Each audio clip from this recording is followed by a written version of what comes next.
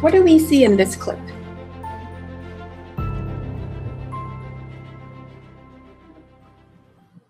Right. There's two appendixes. It's an alien. It's an alien. It has two appendix. No. Appendix. What are we going to do? Find the end of it. Right. So you want to follow the two suspicious lesions. It could be that it's coiling on itself. So you're cutting the appendix at a particular angle where you're seeing kind of the appendix at two different areas, or it could be another area of inflamed bowel that you want to just follow. It's coiling around. It's coiling around like a C. So another area that makes the appendicitis scan challenging is that it could be perforated, in which case you may not see the appendix.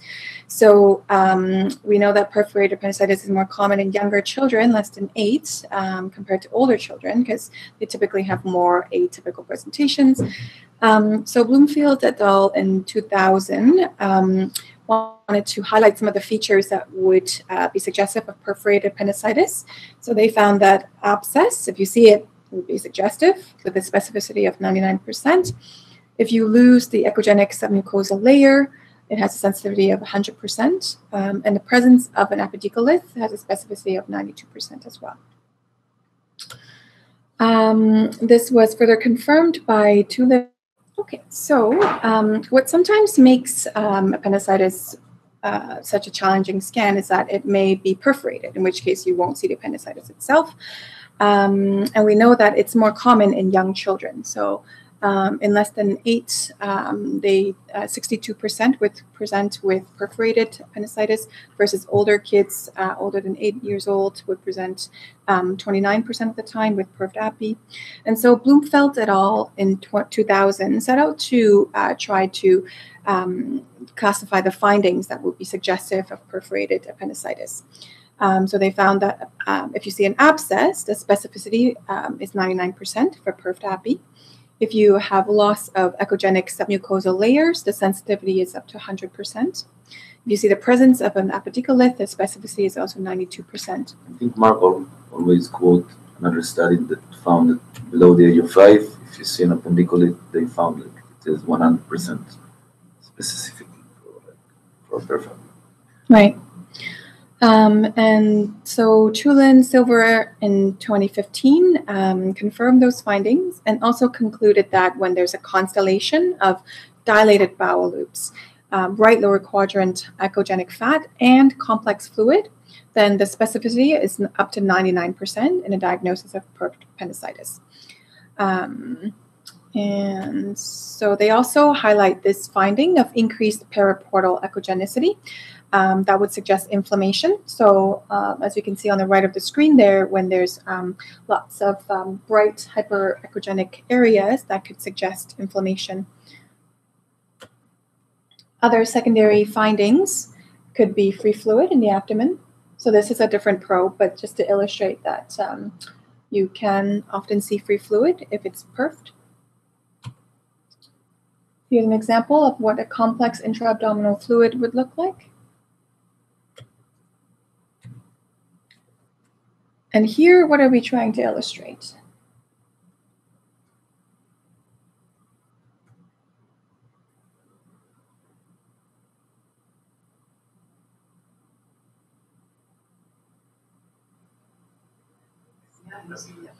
Yeah, it's quite a large, enlarged appendix. And fat stranding. And there's also looking like it's starting to develop a phlegmon. You don't really see the tip. It's probably perforated and a phlegmon is developing. So here's to illustrate the measurement. That's up to 1 centimeter. And then now I want to enter a second section where we go through a series of cases. I have about 13 clips where I'm going to have you guys... 13, yeah. And we're going to make it into a game. So those of you that are joining in on the on Google Hangout can also just keep track of your own score as well. So each case is going to have 2 marks. So one for appy or no appy. Do a discussion or the first or the first one to shout? So for people here, we're going to split you into two teams, Magali and Pezzo, and then Magali with Alana, Pezzo with Alexandra. All right. And we're just going to go back and forth between the two teams. Okay, and then for the marks, so each case, the first point is going to be appy or no appy. Second point is going to be the specific finding that we're trying to highlight for that case, or like a teaching point. Sounds good. Okay, so we're going to start with Alana and Magali's team with case 1. Appy, no appy.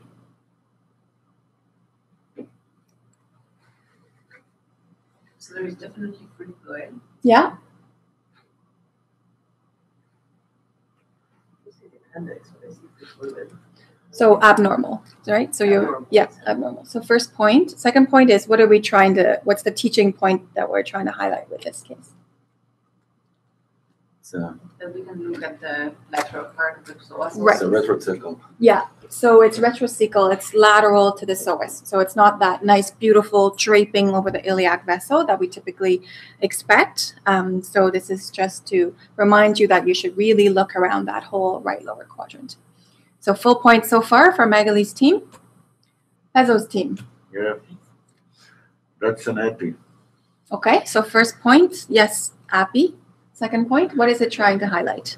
It's trying to highlight that it's a subhepatic epi because I think we're very up in the right upper quadrant and we can see it scroll around, so we can see like the two epi and we see the deep mesenteric fat around it. Right, And I'm cheating because I remember this thing. So for those of you joining that may not have heard Pezzo's mumbling, For the discharge. he's saying that there's definitely appendicitis, so abnormal scan. And this case is trying to highlight that in addition to different positions in the right lower quadrant, it can sometimes sit in different quadrants in the abdomen. So this is a subhepatic appendicitis. So important to look thoroughly in that whole area. Okay, back to Alana. What is this case? Appy, no appy?